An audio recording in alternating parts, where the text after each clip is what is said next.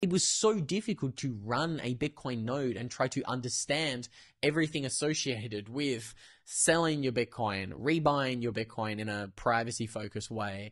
And again, I think that's a massive takeaway today in 2025. It's so much easier to run a node. Right now, everybody's using an Umbrel, but that is because of the technology at the time was not where it is today. Again, back in 2020, it was nearly impossible to create a multi-signature wallet. This is why I felt the need to have to scramble my 24-word seed phrases, because the tech was just simply not easy enough to use to create a super simple and secure Bitcoin wallet. They're making it seamless and super easy to create a time-locked Bitcoin wallet in literally a matter of minutes. If you don't know what a time-locked Bitcoin wallet is, you can determine how long you want this wallet to stay locked for. 1 minute, 1 day, 1 week, 1 month, 1 year, or a decade or a century. You make the decision.